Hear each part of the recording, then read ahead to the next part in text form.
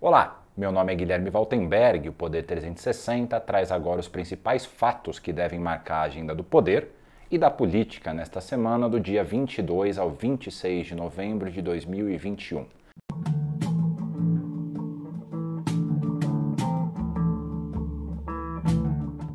No mundo político, o principal tema continua sendo a PEC dos precatórios, agora no Senado.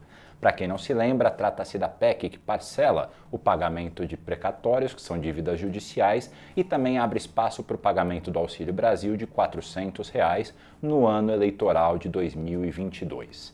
Na semana passada, Bolsonaro disse que iria usar o dinheiro extra para conceder aumento a servidores. Foi contestado no Congresso. Rodrigo Pacheco, presidente do Senado, pode pautar apenas as partes menos polêmicas do texto. E por que ele faria isso? Porque caso ele aprove essas partes, o texto não tem que voltar para a Câmara antes de virar lei.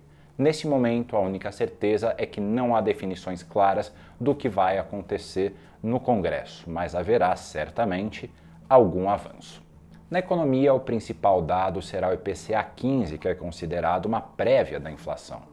O mercado espera uma alta de 1% em novembro. Se a estimativa se concretizar, a inflação anualizada chegará perto dos 11%. Era 10,34% em outubro.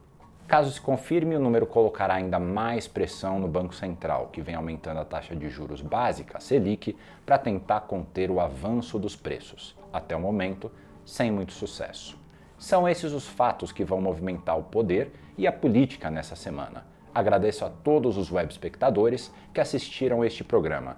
E para ficar sempre bem informado, inscreva-se no canal do Poder 360, ative as notificações e não perca nenhuma informação relevante. A Agenda da Semana fica por aqui. Muito obrigado e até a próxima.